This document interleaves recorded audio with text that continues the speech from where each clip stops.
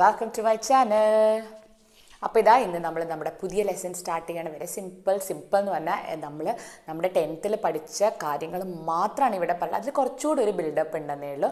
So the lessons name is States of matter. Very interesting and A very simple lesson. So we all no what is A matter. എന്താണ് matter? Matter എന്ന് പറഞ്ഞു കഴിഞ്ഞാൽ എന്തെടുക്കുമ്പോഴും അതിൻ്റെ ബേസോട് കൂടി ഞാൻ എടുക്കത്തുള്ളൂ കേട്ടോ. വെറും പോയിൻ്റ് ആക്കിയിട്ടൊന്നും ഞാൻ പറയത്തില്ല. So what is men by A matter? A matter means anything which has mass and need a space to occupy. അതായത് ഒരു മാസ് ഉള്ളതോ അല്ലെങ്കിൽ അതിന് ഒക്യുപ്പൈ ചെയ്യാൻ സ്പേസ് ഉള്ളതോ ആയ എന്തിനെ നമുക്ക് മാറ്റർ എന്ന് പറയാം. പെൻ, ടോപ്പ്, ഇതാ ഈ board, pencil, rubber, scale, tree എല്ലാം എന്താണ് മാറ്ററാണ്. Because it is having A mass and it needs A space to occupy. അതിനനുസരിച്ചിട്ട് റേഡിയേഷൻസ് ഒരു മാറ്ററാണോ?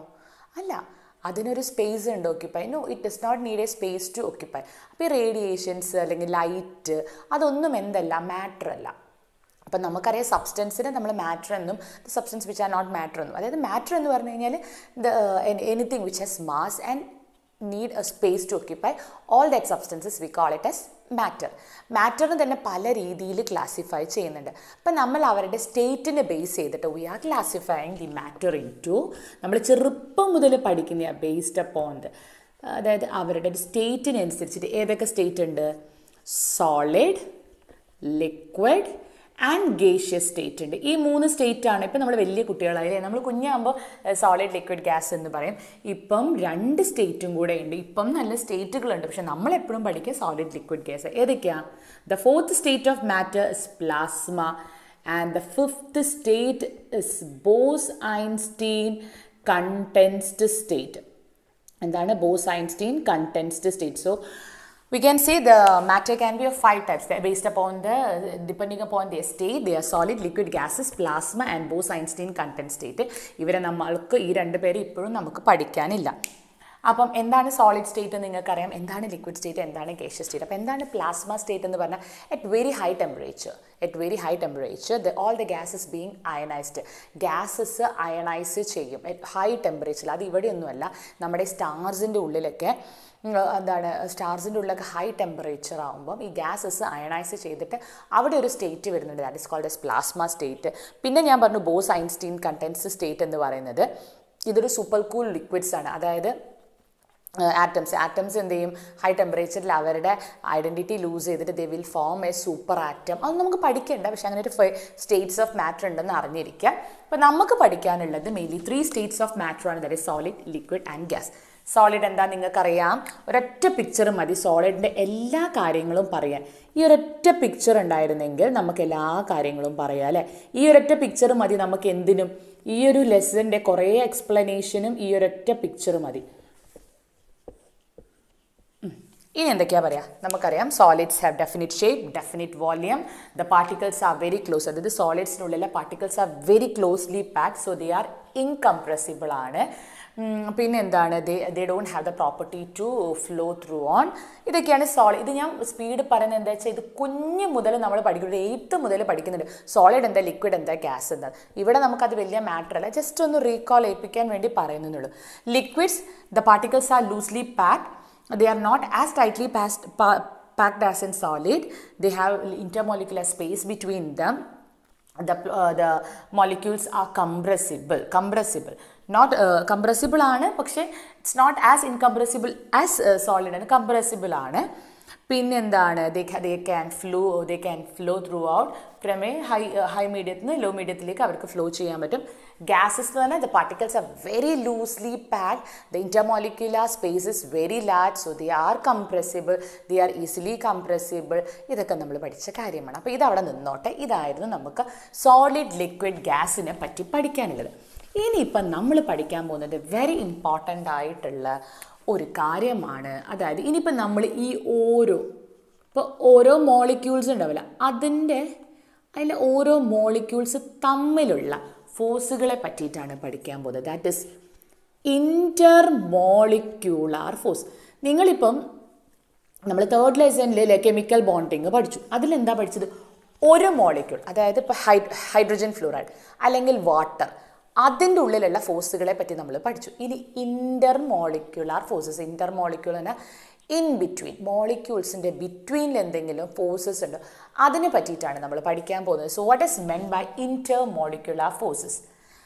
There may be attractive or repulsive force, attractive or repulsive force existing between the molecule. ഇപ്പോൾ ഇതൊരു HF ആണെന്ന് വിചാരിക്കാം, ഇത് വേറൊരു HF.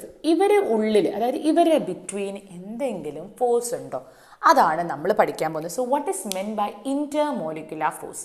Intermolecular force can be defined as the attractive or repulsive, repulsion ആവാം ചിലപ്പോൾ attractive or repulsive forces that exist in between a molecule, in between molecules in between a molecule is known as intermolecular forces.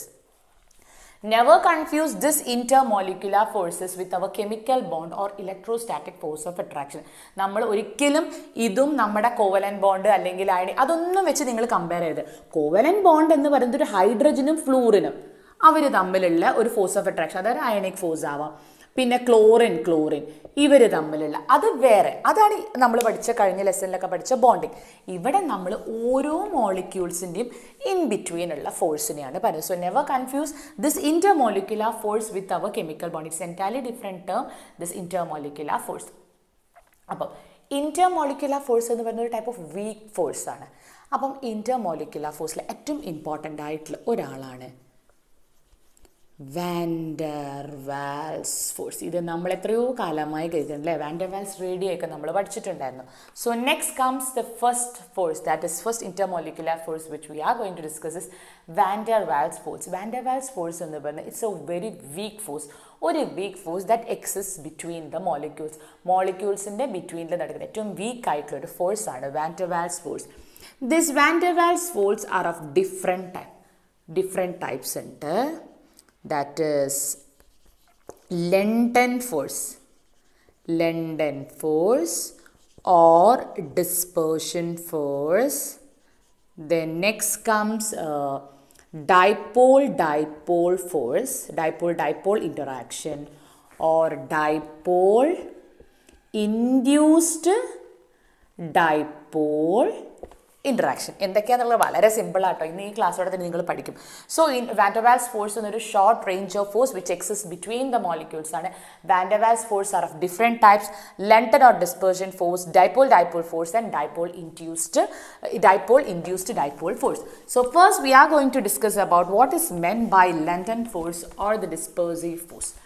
എന്താണ് ലെൻറ്റൻ force? ഇത് London എന്ന് പറഞ്ഞൊരു scientist കണ്ടുപിടിച്ചതുകൊണ്ടാണ് ഇതിൻ്റെ ലെൻറ്റൻ force എന്ന് പറയുന്നത് കേട്ടോ. ലെൻറ്റൻ ഫോഴ്സ് ഫസ്റ്റ് പോയിന്റ്, ഓരോ പോയിന്റ് ആയിട്ട് തന്നെ പഠിച്ചു പോയിക്കോളൂ. The ലെൻറ്റൻ force or this force exist between non polar molecules. ആരിലാണ് ഇത് ആദ്യം ഉണ്ടാവുക? Non polar molecules. അപ്പോൾ ഈ പോളാർ മോളിക്യൂൾ എന്താ, നോൺ പോളാർ മോളിക്യൂൾ എന്താ നമുക്കറിയണമല്ലോ. ഇതാ H2 is a non-polar molecule and HC is a polar molecule. ഇനി മനസ്സിലാവുന്നുണ്ട് എന്താണ് നോൺ പോളാർ, എന്താണ് പോളാർ. ഈ പോളാർ എന്ന് പറഞ്ഞു കഴിഞ്ഞാൽ അവർക്ക് ചാർജ് ഉണ്ടാവത്തില്ല. അതായത് ഹൈഡ്രജനും ഒരേ ഇലക്ട്രോനെഗറ്റിവിറ്റി ഇല്ലേ, ഇവിടെ ഒരു ബോണ്ട് ഫോം ചെയ്ത് കഴിഞ്ഞാൽ രണ്ടാളും ഒരേപോലെ അട്രാക്ട് ചെയ്യും അല്ലേ, രണ്ടാൾക്കും ഒരേ ഇലക്ട്രോനെഗറ്റിവിറ്റിയാണ്. ഈ ഹൈഡ്രജനും ക്ലോറിനും നോക്കിക്കേ, who is more electronegative, which have A more tendency to accept the electron. നമുക്ക് എല്ലാവർക്കും അറിയാം ക്ലോറിന്, because chlorine is having 7 electron in the outer most shell, so it has A greater tendency to accept the electron. അപ്പോൾ ഈ ബോണ്ടിൽ electron ആരടുത്തേക്ക് ചെറുതായിട്ടൊന്ന് നിൽക്കും? ക്ലോറിൻ്റെ അടുത്തേക്ക്. ക്ലോറിൻ്റെ കയ്യിൽ ഒരു ഇലക്ട്രോണും ഹൈഡ്രജൻ്റെ കയ്യിൽ ഒരു ഇലക്ട്രോണും വെച്ചിട്ടാണ് ഈ ബോണ്ട് ഫോം ചെയ്തത്. ഇപ്പോൾ ക്ലോറിൻ്റെ അടുത്തേക്ക് ക്ലോറിൻ്റെ ഇലക്ട്രോണും ഹൈഡ്രജൻ്റെ ഇലക്ട്രോണും കൂടെ പതുക്കെ വരിക. എന്തുകൊണ്ട്? Chlorine is having more electronegativity. അപ്പോൾ കൂടുതൽ ഇലക്ട്രോൺ കിട്ടിയപ്പോൾ ഈ ക്ലോറിൻ എന്ത് ചാർജ് വരും? ഒരു സ്ലൈറ്റ് നെഗറ്റീവ് ചാർജ്. ഈ സ്ലൈറ്റ് നെഗറ്റീവ് ചാർജിനെ നമ്മൾ വളരെ കുറച്ചായതുകൊണ്ട് നമ്മൾ അതിനെ റെപ്രസെൻറ്റ് ചെയ്യുക ഡെൽറ്റ എന്ന് പറഞ്ഞിട്ടാണ്. അപ്പോൾ അവിടെ ഒരു സ്ലൈറ്റ് നെഗറ്റീവ് ചാർജും ഉണ്ടാവും. ഹൈഡ്രജൻ്റെ കയ്യിൽ എന്തുണ്ടാവും? അപ്പോൾ ഇവിടെ നിന്ന് പോയി കഴിഞ്ഞാൽ ഓട്ടോമാറ്റിക്കലി എന്താവും? ഇതിൻ്റെ കയ്യിൽ ഇലക്ട്രോൺ അല്ലേ, ആ ബോണ്ടിങ്ങിന് കൊടുത്ത ഇലക്ട്രോൺ ആയിരുന്നു, മ്യൂച്വലി ഷെയർഡ് ആയിരുന്നു. പക്ഷെ ഇപ്പോൾ എന്ത് ചെയ്തു? ഇത് സ്ലൈറ്റായിട്ട് ഒന്ന് അങ്ങടേക്ക് മൂവ് ചെയ്തു. അപ്പോൾ എന്ത് പറ്റി? ഹൈഡ്രജൻ്റെ കയ്യിൽ എന്ത് ചാർജ് വരും? പോസിറ്റീവ് ചാർജ് വരും. അപ്പോൾ ഇങ്ങനെയുള്ള മോളിക്യൂളിനെ നമ്മൾ എന്ത് പറയും? Polar molecule, because they have A polarity. Polarity എന്ന് പറഞ്ഞാൽ എന്താ? ചാർജ് ഉണ്ട്. HCl എന്താ ഒരു polar മോളിക്യൂളാണ്, because it is having A slight positive and negative charge. In hydrogen molecule or chlorine molecule or O2 molecule, they don't have a charge. അവർക്കൊരു polarity ഇല്ല. എന്തുകൊണ്ട്? Both are having the same electronegativity. So lengthen force ആരിലാണ് ഉണ്ടാവുന്നത്? It is scene in molecules which are non polar. Example hydrogen, oxygen, nitrogen, chlorine. ഇനി ഇവിടെ എങ്ങനെയാണ് ഈ force നടക്കുന്നത് വെച്ചാൽ, ഇതൊരു ഹൈഡ്രജൻ മോളിക്യൂളാണ്, ഇതൊരു ഹൈഡ്രജൻ മോളിക്യൂളാണ്, ഇത് വേറൊരു ഹൈഡ്രജൻ മോളിക്യൂൾ, ഇത് വേറൊരു ഹൈഡ്രജൻ മോളിക്യൂൾ. ഇവരിങ്ങനെ നിൽക്കണം. അപ്പം നമുക്കറിയാം ഒരു മോളിക്യൂളിൻ്റെ ഉള്ളിൽ എന്തുണ്ടാവും? ഒരു പോസിറ്റീവ് ചാർജും ഉണ്ടാവും, ഇലക്ട്രോൺ ഉണ്ടാവും. ഇതിലും എന്തുണ്ട്? ഒരു പോസിറ്റീവ് ചാർജ് ഉണ്ട്, electrons are revolving round the nucleus, അങ്ങനെ ഉണ്ടാവും. അപ്പോൾ ഇവരിങ്ങനെ ഈ ഇലക്ട്രോൺസ് റിവോൾവ് ചെയ്യുന്ന സമയത്ത് പെട്ടെന്ന് ഒരു ചെറിയ എപ്പോഴും ഇവർ പെർഫെക്റ്റ് ഓർഡറിൽ ഇങ്ങനെ അങ്ങനെയല്ല, ചിലപ്പം അവരിങ്ങനെ റിവോൾവ് ചെയ്യുന്ന സമയത്ത് നമുക്ക് ഹൈഡ്രജനെക്കാട്ടും പറയാൻ സിമ്പിളായിട്ടുള്ള ക്ലോറിൻ എടുക്കാം. ഇപ്പം ഇതൊരു ക്ലോറിൻ മോളിക്യൂൾ, ഇതൊരു ക്ലോറിൻ മോളിക്യൂൾ. അപ്പം ഇതൊരു ക്ലോറിൻ മോളിക്യൂൾ. അപ്പോൾ ഈ ക്ലോറിൻ മോളിക്യൂൾ നമുക്കറിയാം ഇലക്ട്രോൺസ് ഉണ്ട്, ഇലക്ട്രോൺസ് ഇങ്ങനെ റിവോൾവ് ചെയ്തുകൊണ്ടിരിക്കുക.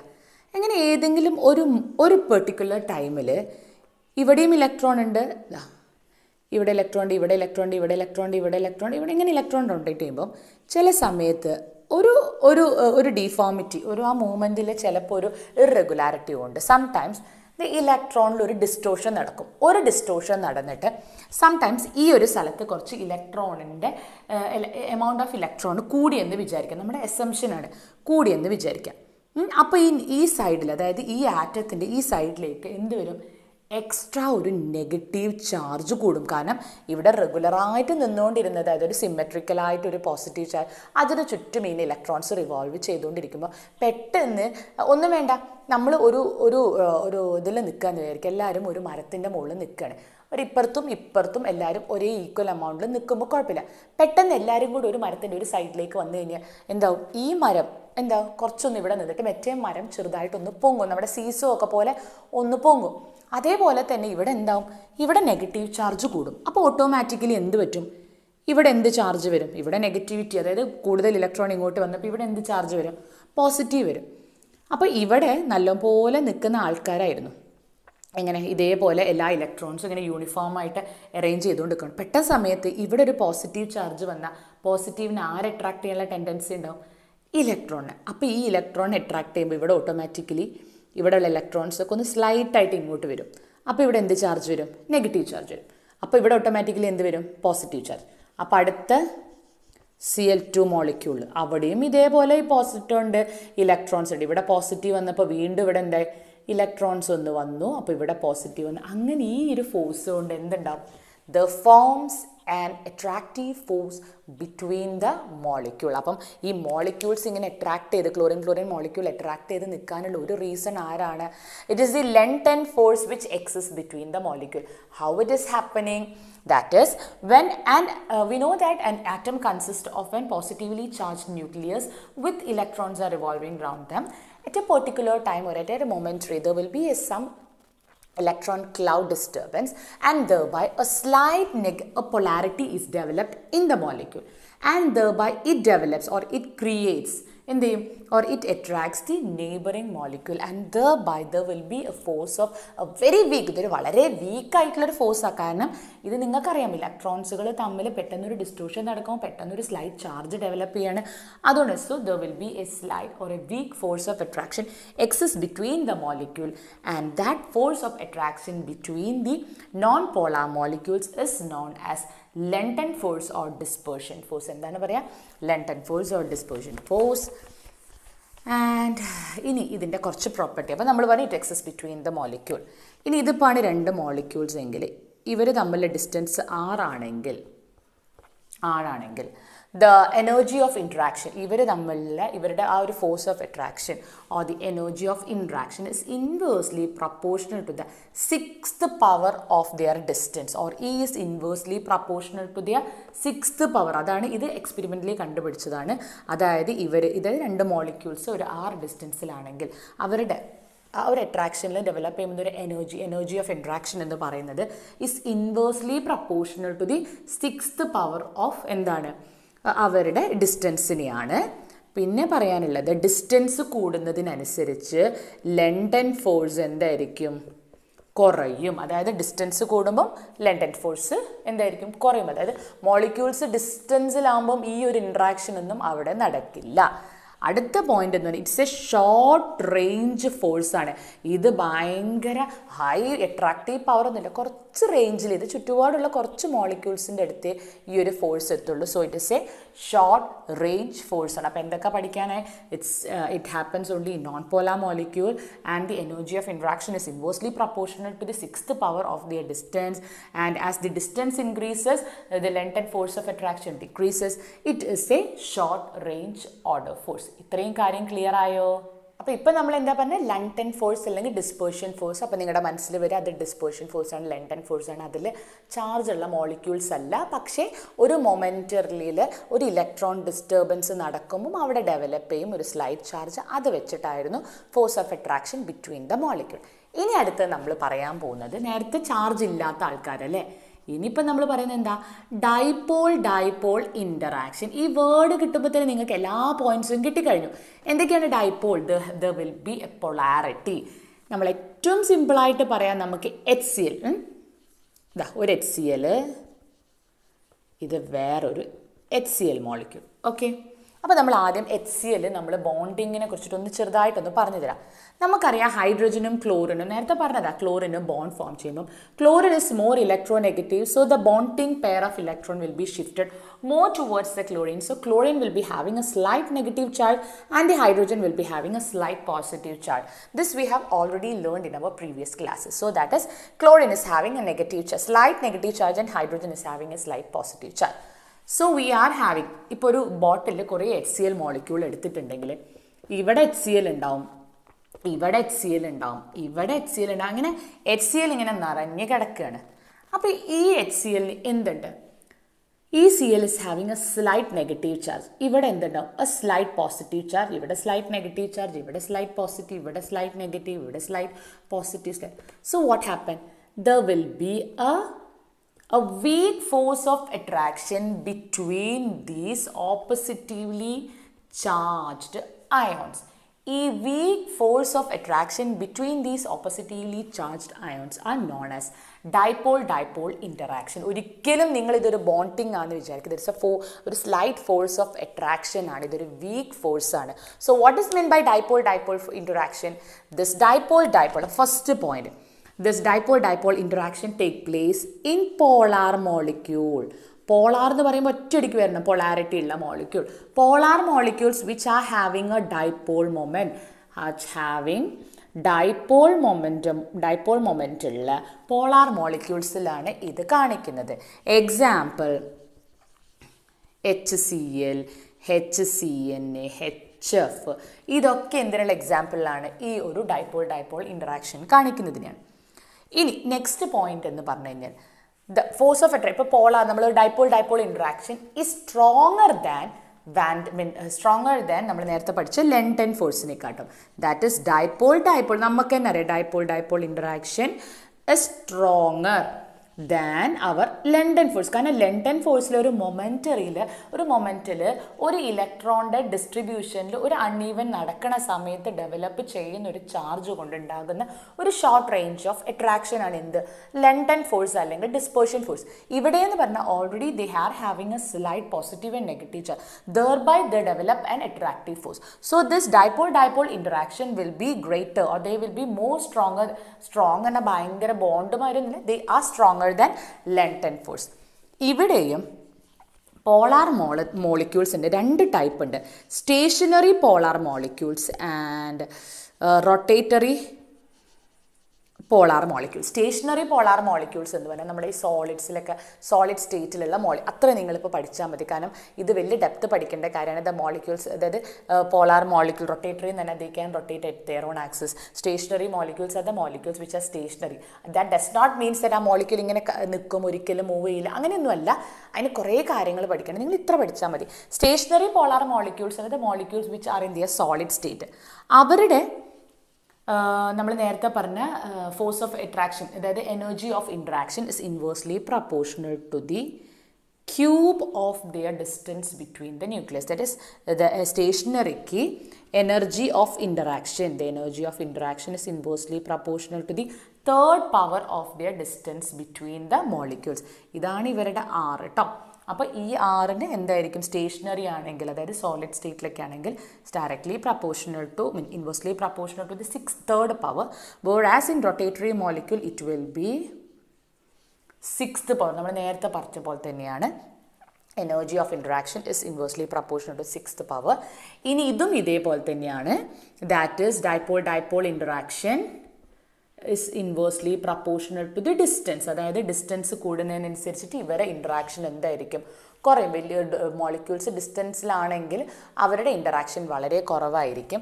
ഇനി ഈ മോളിക്യൂൾസിൽ തന്നെ, അതായത് ഈ പൊളാരിറ്റി ഉള്ള മോളിക്യൂൾസിൽ തന്നെ ഇറ്റ് ക്യാൻ ബോത്ത് ലണ്ടൻ ഫോഴ്സും നമുക്ക് ഡൈപോൾ ഇൻറ്ററാക്ഷനും കാണാൻ പറ്റാറുണ്ട്. Both type of interaction can be seen in these type of molecule. നമുക്കറിയാം London usually non പോളാറിലാണ്, but in some cases it has seen that both Lenten and dipole interaction is seen in some molecules. അപ്പോൾ ഇത്രയുമാണ് നമുക്ക് simple അല്ലേ അല്ലേ dipole interaction. It's an attractive interaction which exists between polar molecule. For example, HCl. എന്നിട്ട് നിങ്ങൾ HCl വെച്ചിട്ട് പറയാം, in HCl molecule we know that Cl is having a slight negative charge and hydrogen is having a slight positive charge.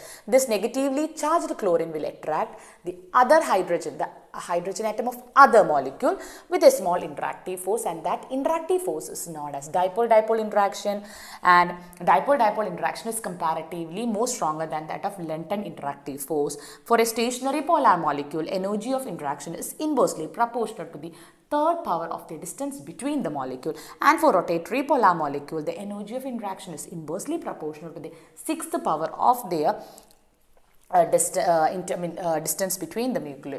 Then as the distance between the molecules increases, then dipole interaction decreases. Simple അല്ലേ, പഠിച്ചില്ലേ? ഇപ്പം ഈ പോയിന്റ്സും അത് ഞാൻ description ബോക്സിൽ തരാട്ടോ ഇതൊക്കെ. ഇനി അടുത്തത് എന്താ, ഇനിയിപ്പോൾ രണ്ടും കൂടെ മിക്സഡ് ആയിട്ടുള്ള, ഇതും വളരെ സിമ്പിളാണ്. ഇതൊക്കെ ഈ ലെസൺ എന്താ ഇത്ര ടഫ് എന്ന് എനിക്ക് മനസ്സിലായില്ല. എല്ലാവരും എന്നോട് സ്റ്റേറ്റ്സ് ഓഫ് ഇതിലും എനിക്ക് തോന്നുന്നു കെമിക്കൽ ഇക്വിലിബ്രിയം ആയിരുന്നു എടുക്കേണ്ടിയിരുന്നത്, പക്ഷെ എല്ലാവരുടെയും റിക്വസ്റ്റ് കൊണ്ടാണ് ഞാൻ ഇത് ആദ്യം എടുത്തത്. ഇനി അടുത്തത് എന്താ, ഡൈപോൾ ഇൻഡ്യൂസ്ഡ് ഡൈപോൾ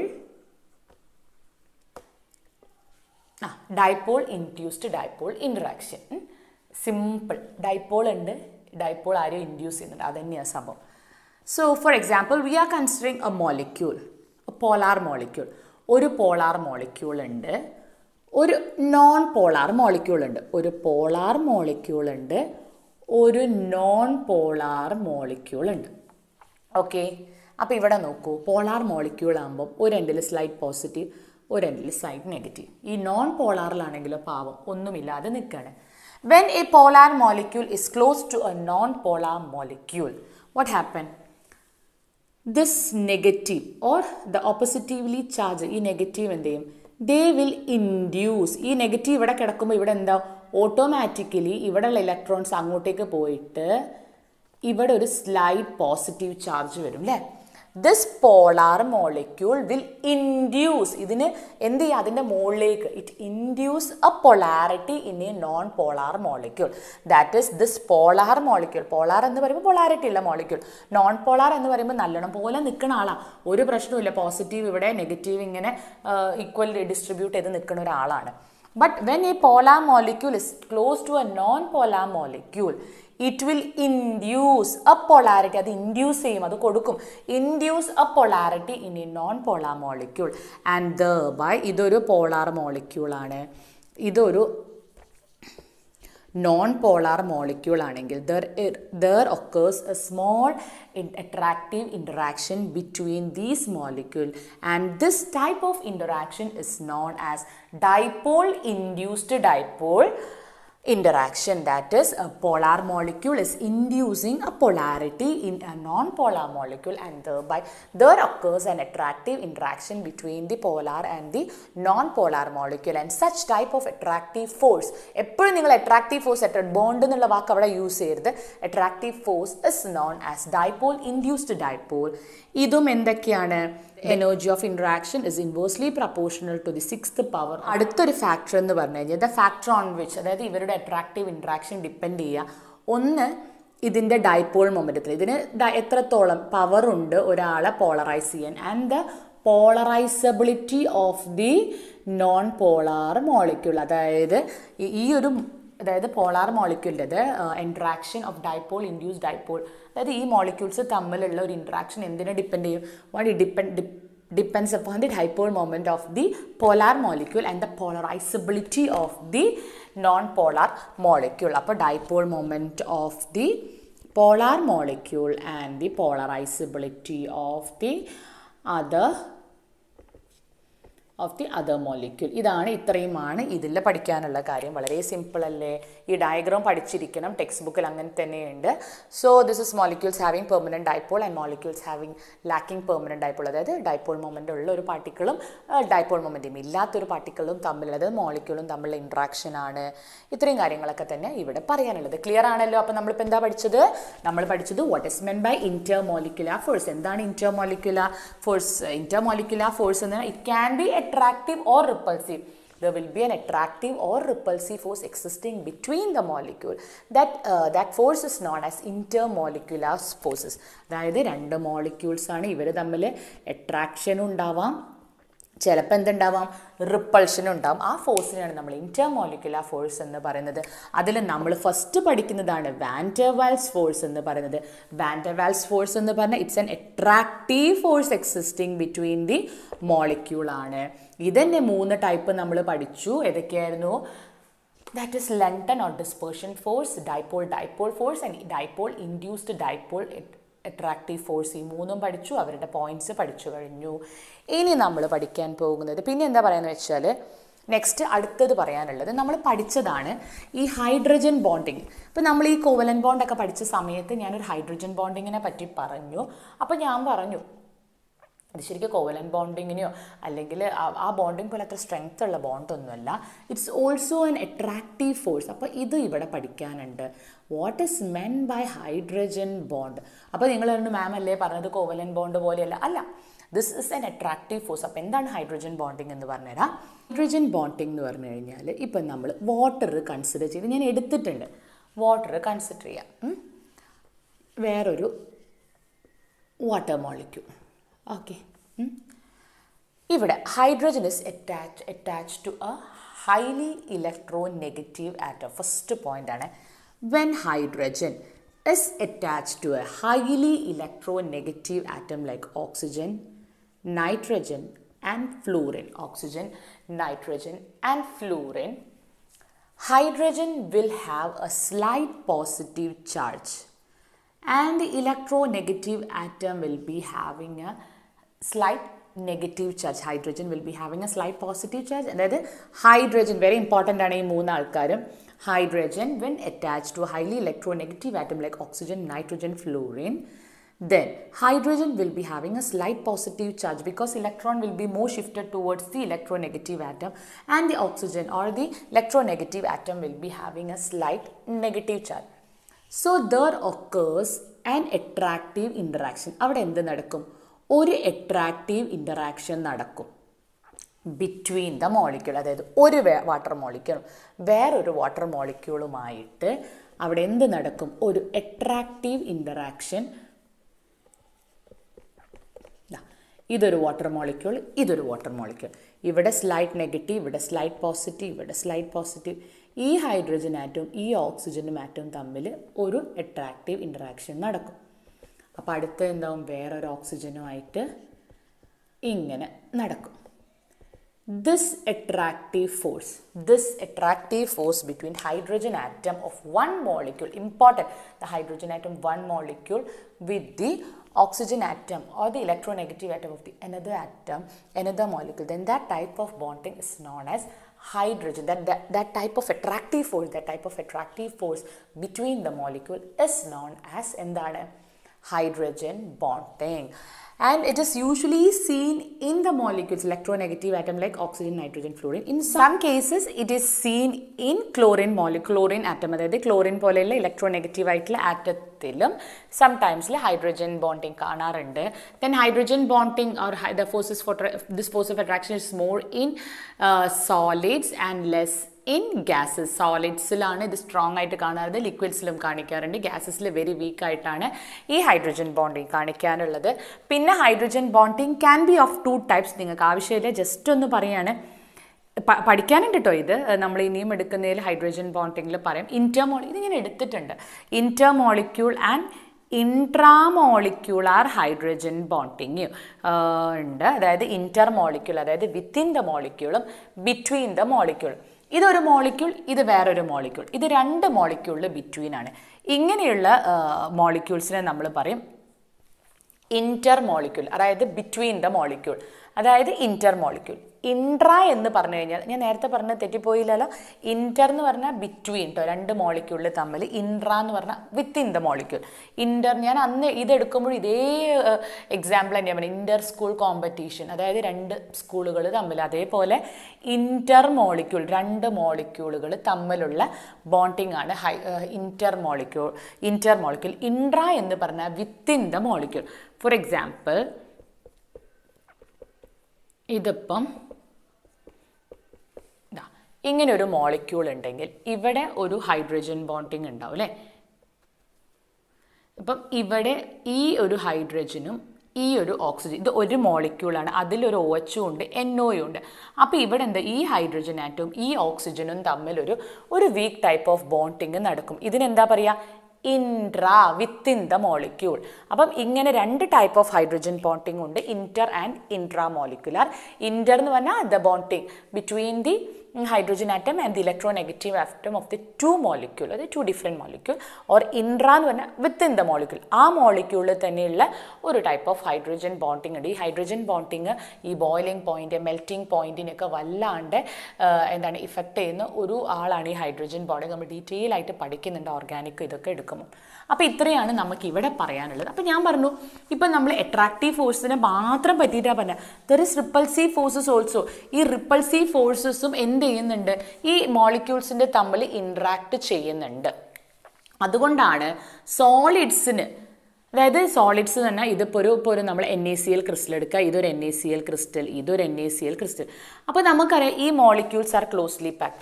പിന്നെ അവരെ നമുക്ക് കംപ്രസ് ചെയ്യാൻ പറ്റാത്തത് എന്താണ്, ബിക്കോസ് അവിടെ ഒരു അട്രാക്റ്റീവ് ഫോഴ്സ് ഉണ്ട്. ഓക്കെ, അതോടൊപ്പം there act as A repulsive ഫോഴ്സും ഉണ്ട്. ആരൊക്കെ തമ്മിൽ, ഇലക്ട്രോൺ തമ്മിൽ ഒരു റിപ്പൾഷൻ, പോസിറ്റീവ് ന്യൂക്ലിയസ് തമ്മിൽ അവിടെ ഒരു റിപ്പൾഷൻ നടക്കുന്നുണ്ട്. അപ്പോൾ അതുകൊണ്ട് എന്ത് പറ്റുന്നില്ല, ആ റിപ്പൾഷൻ ഉള്ളത് കൊണ്ടാണ് നമുക്കിനി അവരെ കംപ്രസ് ചെയ്യാൻ പറ്റാത്തത്. But in the case of gases നമുക്കറിയാം ഭയങ്കര ഡിസ്റ്റൻസിലാണ് ഉള്ളത്. അപ്പോൾ അവർ കുറേ കൂടെ അടുത്തേക്ക് വരും, അവരെ കംപ്രസ് ചെയ്യുമ്പോൾ കുറച്ചുകൂടെ അടുത്തേക്ക് വരും. പിന്നെ ഒരു പെർട്ടിക്കുലർ സ്റ്റേജ് എത്തിക്കഴിഞ്ഞാൽ നമുക്ക് അവരെയും കംപ്രസ് ചെയ്യാൻ പറ്റില്ല, because that repulsive forces will be acting there. So between the molecule, not only the attractive force, there occurs A repulsive force also between the molecule. അതുകൊണ്ടാണ് നമുക്ക് സോളിഡ്സിനെ കംപ്രസ് ചെയ്യാൻ പറ്റാത്തതും ലിക്വിഡ്സിനെ കംപ്രസ് ചെയ്യാൻ പറ്റാത്തതും. ഒരു പെർട്ടിക്കുലർ സ്റ്റേജ് എത്തിക്കഴിഞ്ഞാൽ അവിടെ എന്ത് ആക്ട് ചെയ്യും, the repulsive force between the negatively charge electrons and the positive charge ന്യൂക്ലിയോസ് happens they. That is Y അങ്ങനെ ഒരു കംപ്രഷൻ നടക്കാത്തത്. അടുത്തതെന്ന് നമ്മളിപ്പോൾ ഇന്റർമോളിക്യുലർ ഫോഴ്സ്, അങ്ങനെയുള്ള ഇന്റർമോളിക്യുലർ എനർജി അതൊക്കെ നമ്മൾ പഠിച്ചു. ഇനി നമ്മൾ പഠിക്കുന്ന ഏറ്റവും സിമ്പിളായിട്ടുള്ള ടോപ്പിക്കാണ് തെർമൽ എനർജി. വലിയ ഇമ്പോർട്ടൻ്റ് ആയിട്ടുള്ള കാര്യമില്ല, പക്ഷെ അറിഞ്ഞിരിക്കണം, കാരണം നമുക്ക് ഇൻഡയറക്റ്റ് ആയിട്ടുള്ള ക്വസ്റ്റ്യൻസ് വരുമ്പം ആൻസർ ചെയ്യാൻ ഈ ഒരു കോൺസെപ്റ്റ് ഒക്കെ ആവശ്യമാണ്. So what is mean by thermal energy? The energy created on a body due to the motion of its ions or molecules or atoms. അതായത് ഒരു ബോഡിയിൽ ക്രിയേറ്റ് ചെയ്യുന്ന എനർജി എപ്പം, അതായത് ആ ബോഡിയിലെ ആറ്റംസോ അയോൺസോ മോളിക്യൂൾസോ മൂവ് ചെയ്യുമ്പോൾ ജനറേറ്റ് ചെയ്യുന്ന എനർജിയാണ് നമ്മൾ തെർമൽ എനർജി എന്ന് പറയുന്നത്. Thermal energy is directly proportional to temperature. Thermal energy എന്തിന് ഡയറക്ട്ലി പ്രപ്പോർഷണൽ ആണ്? ടെമ്പറേച്ചർ. ടെമ്പറേച്ചർ കൂടിയാൽ എന്ത് ഇൻക്രീസ് ആവും? ടെമ്പറേച്ചർ കൂടിക്കഴിഞ്ഞാൽ കൈനറ്റിക് എനർജി കൂടും അല്ലേ? Kinetic energy will be increasing. Kinetic energy കൂടുമ്പം മോഷൻ കൂടും. മോഷൻ കൂടുമ്പോൾ എന്ത് ഡെവലപ്പ് ചെയ്യും? നമുക്കറിയാം തെർമൽ എനർജി ഡെവലപ്പ് ചെയ്യുന്നത്. തെർമൽ എനർജി എന്ന് പറഞ്ഞാൽ the energy which is generated on the body Due to the motion of its ions or molecules or atoms, the thermal energy is directly proportional to its temperature. As the temperature increases, thermal energy increases. ഇനി thermal എനർജിയും intermolecular ഫോഴ്സും തമ്മിൽ എന്തെങ്കിലും ബന്ധമുണ്ടോ നോക്കാം അല്ലേ? Thermal അപ്പം ഈ കോൺസെപ്റ്റ് നിങ്ങളുടെ മനസ്സിൽ തെർമൽ എനർജി കൂടുമ്പോൾ മോളിക്യൂൾസിൻ്റെ വൈബ്രേഷൻ കൂടും, കൈനറ്റിക് എനർജി കൂടും. അപ്പോൾ നമുക്കറിയാം ഇന്റർമോളിക്കുലർ ഫോഴ്സ് എന്ന് പറഞ്ഞു കഴിഞ്ഞാൽ ദ ഫോഴ്സ് ഓഫ് അട്രാക്ഷൻ ആണ് അല്ലേ? Force of attraction between the മോളിക്യൂളാണ്. Thermal energy എന്ന് പറഞ്ഞു കഴിഞ്ഞാൽ ദ മോളിക്യൂൾസ് മൂവ് ചെയ്യുമ്പോഴുള്ള കൈനറ്റിക് എനർജി കൂടുന്നു, ദബൈ തെർമൽ എനർജി കൂടുന്നു. അപ്പം ഇന്റർമോളിക്യൂളർ ഫോഴ്സ് ഓഫ് അട്രാക്ഷൻ എന്ന് പറഞ്ഞു കഴിഞ്ഞാൽ മോളിക്യൂൾസിനെ അട്രാക്ട് ചെയ്ത് വെക്കുന്നു. തെർമൽ എനർജി എന്ന് പറഞ്ഞു കഴിഞ്ഞാൽ മോളിക്യൂൾസിനെ സെപ്പറേറ്റ് ആക്കുന്നു, അല്ലെങ്കിൽ കുറച്ചുകൂടി സെപ്പറേറ്റ് ആക്കി വെക്കുന്ന ഒരു എനർജിയാണ്. അപ്പോൾ രണ്ടും ഓപ്പോസിറ്റ്ലി ആക്ട് ചെയ്യുന്ന ഒരാളാണ്. നമുക്കറിയാം ലിക്വിഡ്സ് എന്ത് ചെയ്യുന്നു? they have intermolecular space of intermolecular force of attraction is not so strong as in solidsലെ പോലെ അത്ര സ്ട്രോങ് ഒന്നുമില്ല, അവർ കുറച്ച് ഫാർ അപ്പാർട്ടാണ്. അപ്പോൾ ഇവരെ തെർമൽ എനർജി എന്താണ്? ഇവരെ തെർമൽ എനർജി ഹൈ ആണ് അല്ലേ? തെർമൽ എനർജി ഹൈ ആണ്. എന്തുകൊണ്ടാണ്? They can move apart, not as in solid. നമ്മൾ ഇവരുടെ ടെമ്പറേച്ചർ ലോ ആക്കി കഴിഞ്ഞാൽ എന്ത് പറ്റും? They can come more closer. അതായത് നമ്മൾ അവരുടെ ടെമ്പറേച്ചർ കുറയ്ക്കുക, അതായത് വെള്ളത്തിനെ പിടിച്ചിട്ട് ഫ്രിഡ്ജിൻ്റെ ഉള്ളിലേക്ക് വെച്ച് കഴിഞ്ഞാൽ എന്ത് പറ്റും? ഫ്രീസറിൻ്റെ ഉള്ളിലേക്ക് വെക്കും, ടെമ്പറേച്ചർ കുറഞ്ഞ് അതെന്താവും? മോളിക്യൂൾസ് അടുത്ത് വന്നിട്ട് എന്താവും? സോളിഡ് ആവും അല്ലേ? അപ്പോൾ ടെമ്പറേച്ചർ കുറഞ്ഞാൽ എന്താ? ഇന്റർമോളിക്കുലർ ഫോഴ്സ് ഓഫ് അട്രാക്ഷൻ കൂടും. ഇനി അതേപോലെ തന്നെ ഇതിപ്പം ഐസാണ്. ഐസിൽ എന്താണ്? ഇന്റർമോളിക്കുലർ ഫോഴ്സ് ഓഫ് അട്രാക്ഷൻ കൂടുതലാണ്, തെർമൽ എനർജി കുറവാണ്. Because molecules are not randomly moving as in the case of liquids. ഞാൻ കുറച്ച് ടെമ്പറേച്ചർ കൂട്ടിയപ്പോൾ അവിടെ ആറ് കൂടി? തെർമൽ എനർജി കൂടി. തെർമൽ എനർജി കൂടിയപ്പോൾ എന്തായി? മോളിക്യൂൾസിന് എന്ത് പറ്റി? അവർ ഇന്റർമോളിക്കുലർ ഫോഴ്സ് ഓഫ് അട്രാക്ഷൻ കുറഞ്ഞു, അവർ തമ്മിലുള്ള തെർമൽ എനർജി കൂടി, മൂവ്മെൻറ്റ് കൂടി. ദെർബൈ they will be converting in to liquid. ഈ ലിക്വിഡിനെ ഞാൻ വീണ്ടും ഹീറ്റ് ചെയ്തു, വീണ്ടും തെർമൽ എനർജി കൂടി, ആ ഇന്റർമോളിക്കുലർ ഫോഴ്സ് ഓഫ് അട്രാക്ഷൻ വീണ്ടും കുറഞ്ഞു, they will be converted in to gases. അപ്പോൾ ഈ ഇന്റർമോളിക്കുലർ ഫോഴ്സും തെർമൽ എനർജിയും തമ്മിൽ ബന്ധമുണ്ട്. അതായത് തെർമൽ എനർജി പറഞ്ഞ മോളിക്യൂൾസ് സെപ്പറേറ്റ് ചെയ്ത് നിർത്തും, ഇന്റർമോളിക്കുലർ ഫോഴ്സ് എന്ന് പറയുന്നത് കൂടുതൽ അടുപ്പിച്ച് നിർത്തുന്ന ആൾക്കാരാണ്. അപ്പം ഇത്രയുമാണ് നമുക്ക് തെർമൽ എനർജി ഇതൊക്കെ ഒന്ന് അറിഞ്ഞിരിക്കുക ഈ കോൺസെപ്റ്റ്. കാരണം ഇൻഡയറക്റ്റ് ആയിട്ട് ക്വസ്റ്റ്യൻ ചോദിച്ചാൽ അറിഞ്ഞിരിക്കണമല്ലോ. പക്ഷേ ഈ London or dispersion force, induce dipole force ഒക്കെ ഇമ്പോർട്ടൻ്റ് ആണ്. 2 മാർക്കിന് ചോദിക്കാം, വിത്ത് എക്സാമ്പിൾ ചോദിക്കാം. അല്ലെങ്കിൽ what is the force of interaction between the 2 polar molecules, how can you explain it with an example എന്നൊക്കെ പറഞ്ഞാൽ HCl വെച്ചിട്ട് പറയണം. അങ്ങനെ നിങ്ങൾക്ക് ക്വസ്റ്റ്യൻസ് വരും കേട്ടോ. അപ്പോൾ ഇന്ന് ഇത്രയേ എടുക്കണുള്ളൂ. ഇനി നെക്സ്റ്റ് ക്ലാസ്സിൽ നമ്മൾ ഗേഷ്യസ് സ്റ്റേറ്റും നമ്മളെ ബോയിൽസ് ലോ, ചാൾസ് ലോ അതൊക്കെയല്ലേ അടുത്ത് വരുന്നത്, ഗ്യാസ് ലോസസ് വരുന്നുണ്ട്. അപ്പം അതാണ് അടുത്ത ക്ലാസ്സിലെടുക്കുക. നന്നായി പഠിക്കാൻ, മനസ്സിലാവാത്ത കാര്യം കമൻസിലിട്ടാൽ പിന്നെ ഫ്രണ്ട്സിന് ഷെയർ ചെയ്ത് കൊടുക്കൂ. ഞാൻ പറയും ഞങ്ങളുടെ വ്യൂസ്, നിങ്ങളുടെ കമൻസാണ് നമ്മളെ പോലെയുള്ള യൂട്യൂബേഴ്സിൻ്റെ ആകെയുള്ളൊരു എനർജി എന്ന് പറയുന്നത്. ഇൻകം ബേസിസിൽ ഞാൻ എന്നും പറയുന്ന കാര്യം, ആരും ഒരു യൂട്യൂബ് ചാനൽ ഒരു എഡ്യൂക്കേഷനലി പേർപ്പസിലെടുക്കുമ്പോൾ ഒരു ഇൻകമിനെ ബേസ് ചെയ്തിട്ട് ആരും കൺസിഡർ ചെയ്യത്തില്ല. കാരണം ഇൻകം ഇപ്പോൾ പഠിപ്പിക്കാനുള്ള ഇൻകം കിട്ടാൻ നമ്മൾ സ്കൂളിൽ പോയാൽ നമുക്ക് പൈസ കിട്ടും, ട്യൂഷൻ എടുത്താൽ പൈസ കിട്ടും. പക്ഷേ ഇത് നമ്മുടെ ഇഷ്ടം കൊണ്ട് നമ്മളെ കൊണ്ട് ഹെൽപ്ഫുൾ ഏതെങ്കിലും ഒരാൾ പഠിക്കട്ടെ എന്ന് വിചാരിച്ചിട്ട് എടുക്കുന്ന ഒരു ഏതൊരു നിങ്ങളിപ്പോൾ ഇങ്ങനെ ഒരു എഡ്യൂക്കേഷൻ ചാനൽ എടുത്തു കഴിഞ്ഞാൽ എത്ര എഫേർട്ട് എടുത്തിട്ടാണ് എല്ലാ ചാനൽസും ഇട്ടോ, ഏത് യൂട്യൂബ് തുടങ്ങുന്നവർ നല്ല എഫേർട്ട് ഇട്ടാണ് എടുക്കുന്നത്. അപ്പോൾ ഇങ്ങനൊരു എഡ്യൂക്കേഷൻ ചാനൽ തുടങ്ങുമ്പോൾ ഒരിക്കലും നമ്മൾ ഇതിൻ്റെ ഉള്ളിലൊരു റവന്യൂ പ്രതീക്ഷിച്ചിട്ടല്ല ചെയ്യുന്നത്. നിങ്ങളുടെ ലൈക്സ്, നിങ്ങളുടെ കമൻറ്റ്സ്, നിങ്ങളുടെ ഒരു സന്തോഷത്തോടുള്ളൊരു കമൻറ്റ് ആകുമ്പോൾ നമുക്ക് കിട്ടുന്നൊരു എനർജി ഒരു പ്രത്യേകതയാണ്. അപ്പം കമൻറ്റൊക്കെ ചെയ്യും, ഫ്രണ്ട്സിനൊക്കെ ഷെയർ ചെയ്ത് കൊടുക്കും. Okay, thank you.